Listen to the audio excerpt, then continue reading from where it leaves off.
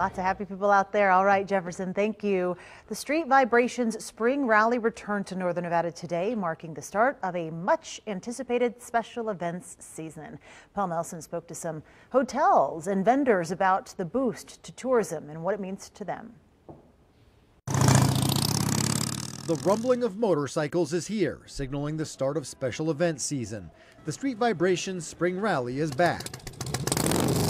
It's awesome. I mean, come on. This is what Reno needs, and this is the best way to, popularize a spot that's been down in the dumps for a little bit of a while. Tents are lined up at the Sands Regency. Vendors are back to work after a long layoff during the pandemic.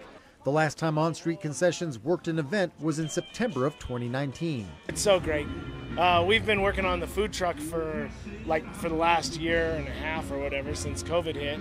And this is what we like doing. For Biker Clothing Company, this is the third event since COVID brought business to a halt. Out of 15 shows like that, only Sturgis last year.